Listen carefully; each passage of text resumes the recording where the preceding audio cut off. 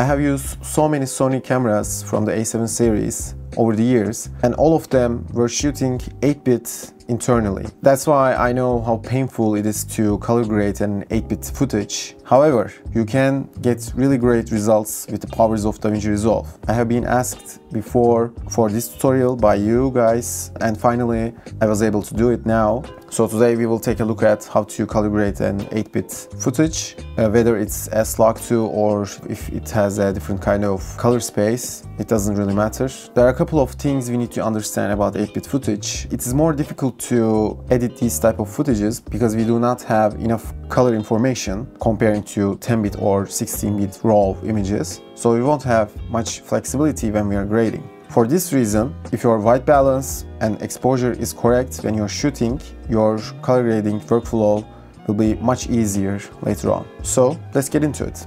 I've got this clip of a model. It's a really bright sunny day. Before I start adding my nodes, I will change my timeline color space. Go into your settings, go into color management. Under timeline color space, choose Davinci White Gamut Intermediate, and for the output color space, select Gamma 2.4. Okay, let's build our node structure. First, I will create 7 nodes, then another one, and then I will add 2 parallel nodes to this, and then we will have 2, 3, 4 more nodes.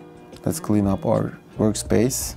I know it kind of looks confusing, but every node has a purpose. Our first node is going to be CST. Our 13th node is going to be another CST. I will explain that why in a second. My second node is going to be white balance. Third one is going to be for the highlights. The fourth one is going to be balance. Fifth node is going to be contrast. In this node, I will write split tone. The seventh node is going to be my saturation. These 3 layered nodes are going to be for the power windows. You don't have to use all of them. It is for the particular places on your footage that you want to enhance or make changes. But again, you don't have to use every one of them. This node is going to be my look. After the last CST are going to be for the whatever effects you want. You're going to put them in these nodes, like a sharpen or film grain or bloom, halation, whatever you want. Our node structure is ready. Now let's start with the color space transformation. The first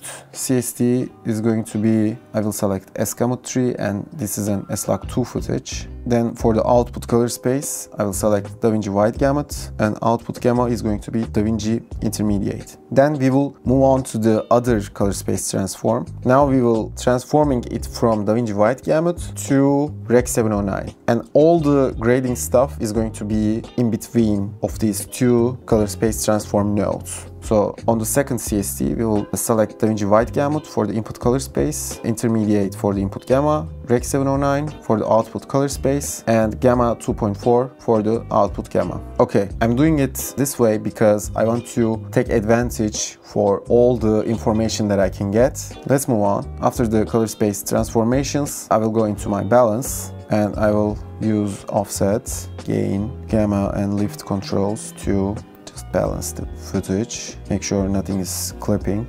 And I am also looking at my scopes. I will give a little bit contrast in this node. This is before, this is after.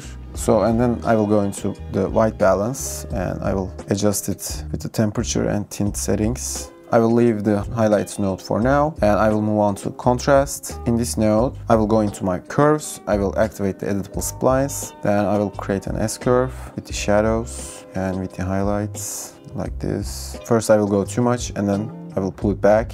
This is before, this is after. Maybe a little less. Yeah, this looks okay. I actually have a separate node for the saturation, but again, I will increase the saturation just a little bit in this node, but I'm not going to use the default saturation. I will go into the HDR wheels and I will increase the global saturation. This will give much better results. This is before, this is after.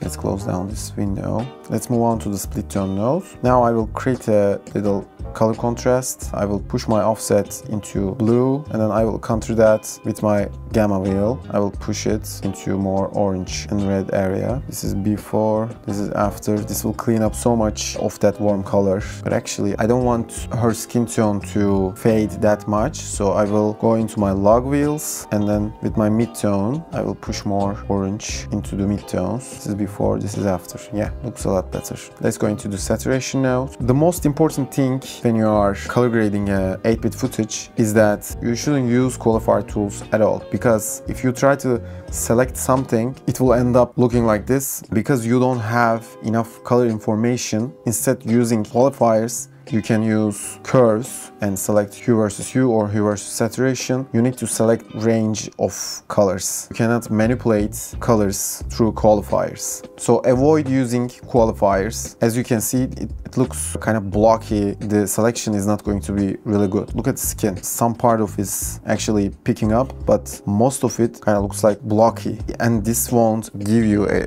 good result. So instead of doing this, I will reset this node, see where we are. Go into the saturation node, right click on the node and go into color space and select HSV. Then again right click and go into the channels, deactivate the channel 1 and channel 3, and then go into your color wheels, into your primaries. With gain and gamma sliders, you can control your saturation much easier and much more accurately. This is before, this is after. Look at it. Look at how much it actually gives that color back. But if you did try to qualify and then give it a saturation, your image would be break, because it's really easy to break an 8-bit footage. For the power window nodes, I will just create a window. I will give it a feather around her face like this. Let's give it a little bit offset, just to give the attention more into her face. This is before, this is after. And we covered some of the shadow areas around her face. I'll give a bit more saturation.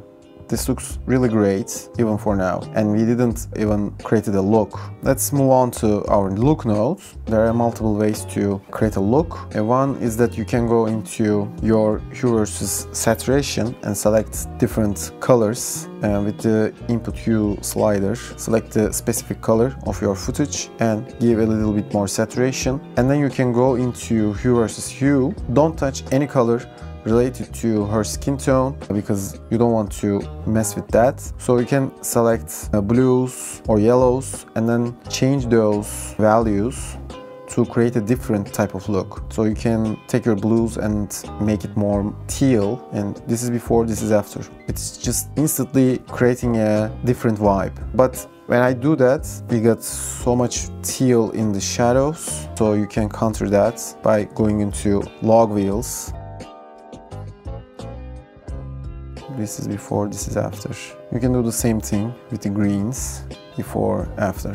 As a last step, we have a node for the highlights. So she has really highlighted areas on her face, and it's creating like really hard edges under her eyes, on her nose. So we can get rid of that by going into highlight node. You can only use qualifiers with this, because I'm not picking any color. I'm just going to pick the highlighted areas. Just select the highlighted areas and then go into your primaries, decrease your highlights like this. Go too much and pull it back. This is before, this is after. It will kill the harshness of that light on her skin. After this, you can drop any effect that you want. It's kind of blurry for my taste. I will give a little bit of sharpening. Then let's add a film grain. I will select 35mm. So you can save it as a still and then apply to your other footages. You can change anything by going into all of these settings, because everything is really organized and separate. Let's look at it from the beginning. This is our log image. This is S-Log2. First, I added the CSTs, and then I went into my balance and balanced the image. I did my white balance, then I went into my contrast settings, and then I added the split tone, then my saturation. To give more attention to her face, I created a power window. Then I went into my look, gave different kind of colors on the background. If you have like a plugin like Dehancer, you can use that as well. Finally, I decreased the highlights. Then I added sharpen and film grain So now we have this. Okay guys, I hope that wasn't too much. If you learn the basics of that note tree, you can implement that into any project of yours. Just try it with any footage of your own. Make sure to share that with me. I will be really appreciated. If you have any questions, any comments, drop it down below. If you like this video, give it a thumbs up. Thank you for watching. Until the next video, take care.